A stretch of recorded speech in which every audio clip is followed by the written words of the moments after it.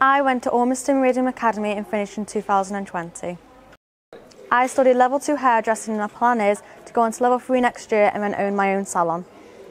College gives you more independence, freedom, and you can do enrichment activities. It gives you the support you need, and it's different from school because you get to wear your own clothes, it's less hours, and it's just more enjoyable.